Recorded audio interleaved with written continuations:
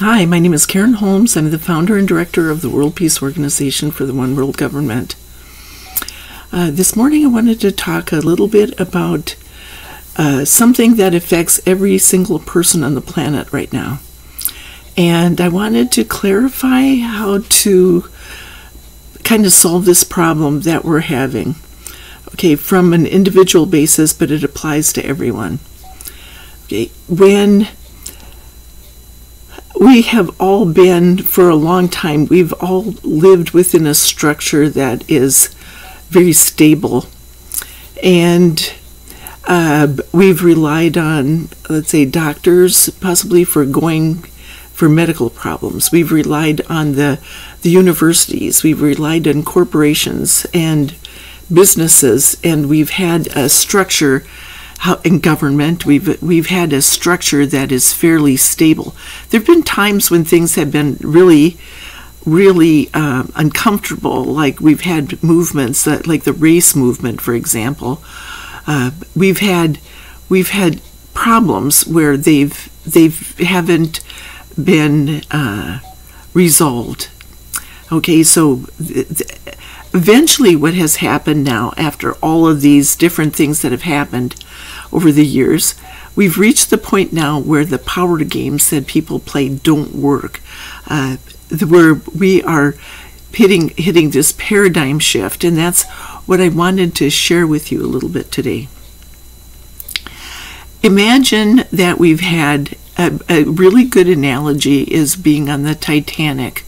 Okay, so people have, during the time period that people would, the airplanes weren't really very advanced to where they could travel long distances. So people still relied on, when they were traveling between the North American continent and Europe, and that they relied on ships.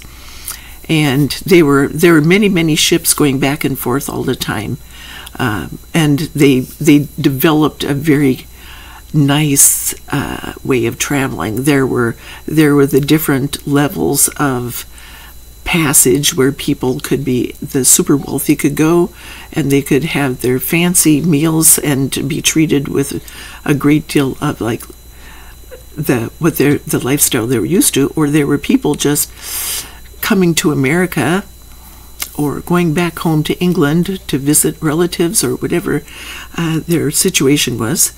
They were traveling, and there were people who had scraped together so that they could come to America and start a new life. Lots of different people traveling on that same situation. When the Titanic hit the iceberg and it started to sink, all of a sudden that life was over, and those people were put into a very terrifying situation. Many lost their lives. Many got into the lifeboat, which seemed like a good time period, but that was a very unstable place also because it was cold. They weren't prepared for the shock of it. They were just as, they were not in the water anymore, but it was very uncomfortable also. And it wasn't until they got into a new structure, and then the Carpathian came and rescued them, and other rescue ships came, and then they headed back, continued on with their journey. There were people, I watched an article, there were people who worked on the ships who went down 3 or 4 times in their lifetime. That was a very dangerous way to travel also. So now the reason I'm talking about this is it's very similar to where we are now. We've been traveling along with a very stable structure for a while, and now even though it's been hard at times, for some people, at different times it's easier and better, and other times it's much worse in different groups of people, then what has happened now is like the games don't work. The existing structure is collapsing. It's going down, and now we're being put into a situation where, let's say, people are fighting for their survival. People are trying to survive. They're going into, the people who feel that they're losing their lives are shooting other people, and acts of domestic terrorism and things like that, school shootings, and because they can't deal with conflict resolution, things like that. Now what we want to do is, like, many people are dying in the situation with the pandemic too, and then there's people, because they don't know the root cause of that, it looks like it's just going to keep on going on, and then people are getting into the lifeboats, and then we have to figure out how to get to safety, and then to move into a time when we're in a place where we can start to live again. We overcome the crisis that we have. We have to be able to reach New York. Okay, from the Titanic idea, the people, the survivors, have to go and then rebuild their lives again. And they have to decide if their lives have been shattered completely because their husbands are dead or whatever. They have to figure out how to get their life. So that's where we are right now, is existing structure is collapsing. You could say that, let's say that we're seeing it over and over again. We're seeing it in, how about let's say, my letter to the Supreme Court. Let's say the Iraq War started to collapse the power games that created the schism that's going on. And then, so the power games don't work anymore. You could say that when this happened during the time of Jesus, when they crucified, or any of the leaders, the spiritual leaders, I call them avatars, of the 7 major religions, they introduced, the existing structure was collapsing, there were problems, and then they introduced something new, and it was a paradigm shift that caused the problems. And then people were saying, we have to rely on this, and now it's this. The same thing happened during the writing of the American Revolution, when they were trying to talk about the Constitution. So what are we going to do? And then talking about slavery and things where we can't deal with this, and then we have to come into then they're starting to come in for a transition period after it was established, and then now we're in this new structure. But the cycle is coming around again, and we're going through and doing the same thing again. The old structure is collapsing. So it happens in families, it happens with homelessness, it happens where you might have a job or a career. How about the immigrants coming from Central America or anywhere? How about Vladimir Putin when he's trying to fight for his supremacy to see who the next superpower is? Is he taking the games that have been played to the next level down, not the next level up?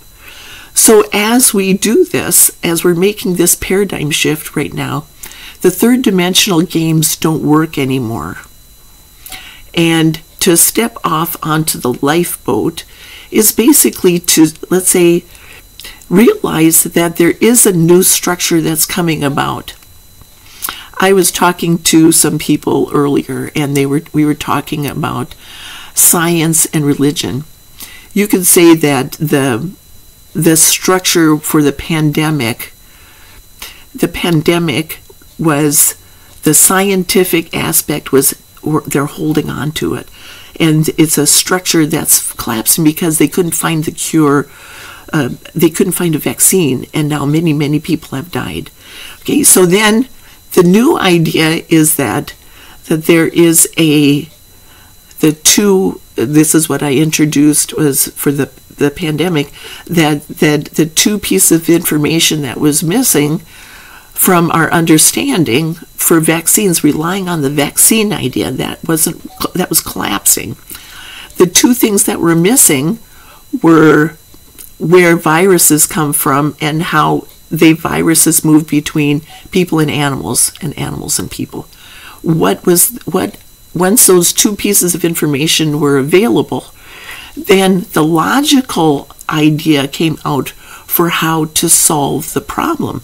The pandemic, a solution was there, but what happens when we rely on the existing structure? How about people who have cancer and there's a cure for cancer that doesn't depend on chemotherapy? Then it's like the old structure as it's collapsing. It's okay, so then we've stepped onto this lifeboat, the understanding, and then everybody has to be able to transition from the lifeboat into this rescue ship and start working together to get to where we want to be. So it's the idea is that you could say that we have science, and then as we go into this new idea, it's like an alternate reality. And the alternate reality is an expanded awareness idea. You could say the conspiracy theorists, some of the people who are conspiracy theorists have introduced ideas that are revolutionary. Think of Nikola Tesla, for example, coming up with all these inventions. Or we're looking at Elon Musk, and we're looking at Bill Gates, and we're looking at these technological giants. But when as I've said previously, when we introduce new technology, there's a duality that comes about, because is it going to be used for curing the problems, or is it going to be used for a weapon? And this is where we have Vladimir Putin now with his new weapon systems that are unstoppable. But are they a reaction to the idea of the world peace plan coming out? Because that came out in 2011. Is this something where we need to do this? And then how do we go over to the next step where we're on the rescue ship? And that is bringing everyone together on this debate, and then finding out that the rescue ship is where you're leaning on the two ideas. Let's say science and religion they lean on each other, and if you have a spiritual idea, if you have the existing structure that's all science, and then you come up with a spiritual concept about where viruses come from and how animals go, how it goes between humans and animals, then what you have is this new idea, and it's destabilizing. It's a solution, but it's destabilizing things. And then you have to start to address where religion fits in, and that's not stable either, because we're looking at the instability of misunderstandings related to religion and where we are, what religion really is. Science is one thing and religion is the other, and they come together and they lean on each other and they explain things. So we're not looking at science and all the scientific progress we've made. It's been remarkable. But what's been missing out of it is an understanding that it leans on religion. And the unified field theory, for example, is the scientific explanation. The mathematicians Albert Einstein was looking for the unified field theory, but the religious people, I'm a theologian, you could say. I'm the pure ray of theology. I'm looking at the pure principles of theology, and science and religion lean on each other. So what science is missing, it can be explained by religion, and what religion is missing can be explained by science. The unified field theory has already been found, and we call it God. The theologians call the all that is God. But what is the definition, the true definition of God? Is it the Christian idea? Is it Muslim? What is it? So it's that unifying idea that explains how religion works and the pure principles of science and the pure principles of religion, and they lean on each other, and then they solve this problem, and that allows us to create this new structure that is the paradigm shift, you could say, that allows us to move into our future. The same thing is happening with the Supreme Court. You could say the chaos in our legal system, the idea of taking away the rights of the people, and the fear that's associated with the Supreme Court and the delegitimizing it, the issue of whether it's legitimizing it. And then the letter to the Supreme Court comes out that explains the idea of the three levels where the Supreme Court, the existing laws and the existing structure is collapsing because it was missing something. It's missing the idea that there's three levels of the universe, not two, and it's universal law, constitutional law, and federal law. And it's not just constitutional law and federal law. So that allows us, this introduction of this is destabilizing, and people are going, okay, we have to figure out what human rights are, unalienable rights, and this introduces this. We're going to have to fight to protect what we have, and that's sinking. And then this new structure is there, but it's unstable, and then we have to look at unalienable rights, and we have to look at the Senate, and that's what the next thing is the Senate is looking at it. Its two roles are to confirm Supreme Court justices and justices and judges and such, and then, but it also is supposed to represent the rights of the people. So when they put in judges that are part of this collapsing structure, that are saying, we have the right to take away your rights, and you don't. We have a bunch of old white men on the Supreme Court, so to speak, and now it's more diverse. We have this idea that this is collapsing, but it can transition into this new idea, and then it can come forward and it can look at the idea of, once again, this new structure idea of unalienable rights and human rights, and who God is and why we have our unalienable rights that are given to us by our Creator. And that allows us to take the paradigm shift that leaves us in a new land, you could say the Holy Land, where we are creating a new structure. It happens over and over again, this idea of the paradigm shift. Moses had with the Pharaoh, and then going into the idea of Moses and creating, let my people go, letting go of slavery, and then the 40 years in the desert, and then going to the Holy Land. How this paradigm shift changes. Okay. So it happens over and over again. It happens if you're in a home and you feel like you don't have a home, and all of a sudden you're homeless. You might have lots of money. How about the Great Depression and the banking structure and the stock exchange, and all of a sudden it's collapsing and people are jumping off ledges because they can't figure out how to survive that, and then they're going to the next idea, and they're trying to come up with a way to stabilize things, and then they had to make this paradigm shift. And it isn't always a paradigm shift that goes up. It can be a paradigm shift that goes down, and that is when you go down into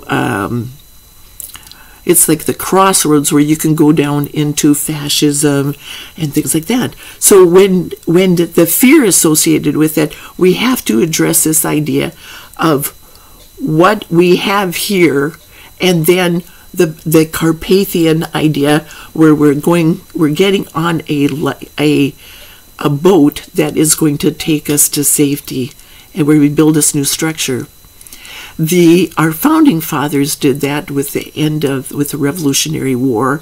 And are we going to become our own? Are we going to declare independence? Are we going to, what are we going to do? Are we going to create this new transition period, and then that after a period of time we have this new structure?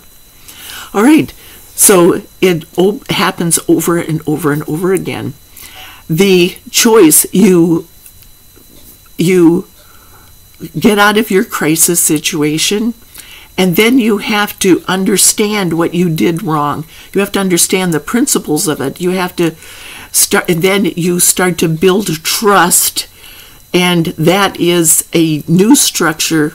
And then you go through this transition period, and then you start to make your choice. Are you going to choose to go to New York, or if it's in a time period that's where your ship has sunk and you're now a prisoner of war, you're going the wrong direction, you could say.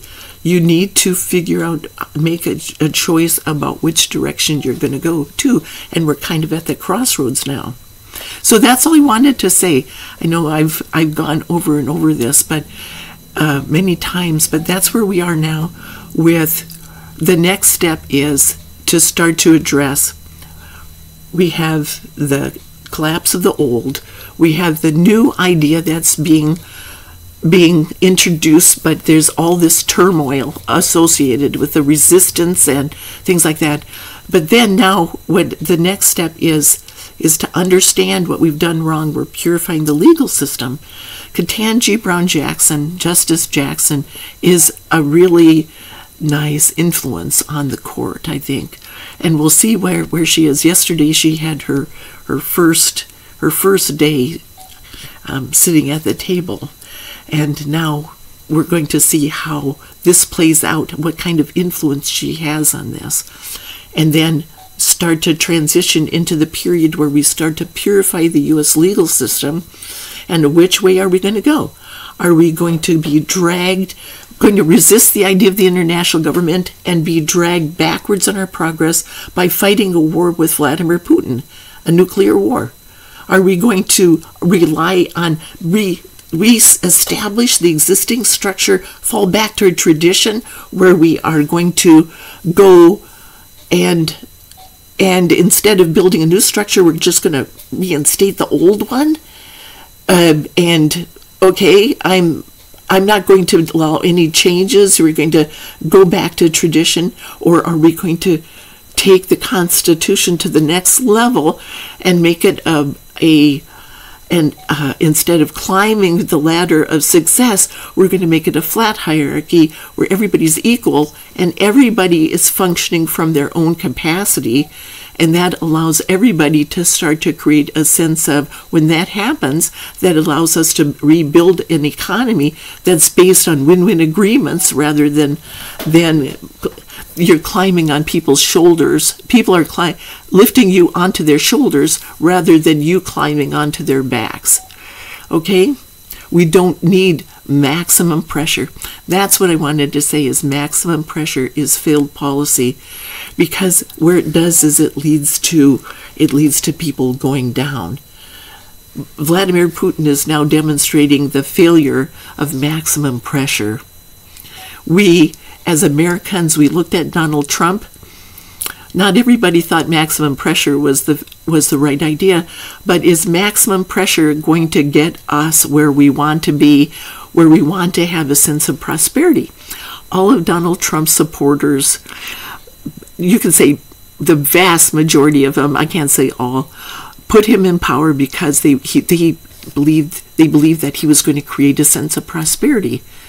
But we're not. The economy is going down. You could say it's still growing back from the pandemic, but are we more prosperous now? What is the structure, economic structure, going to be like when we go? Are we going to go down? Are we going to allow Russia and China?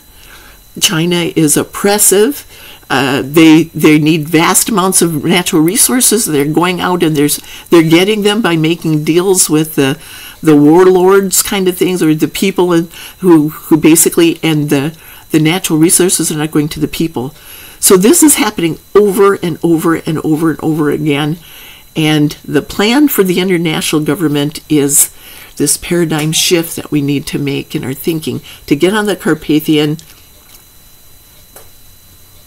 get off the lifeboat, get on the Carpathian, and then head for prosperity, the new land where and that's why they went, is because the streets were paved with gold. It was an opportunity for everybody to get their life on a higher level, so to speak. So anyway, that's all I wanted to talk about today. So I want to thank you for stopping by, and talk to you later.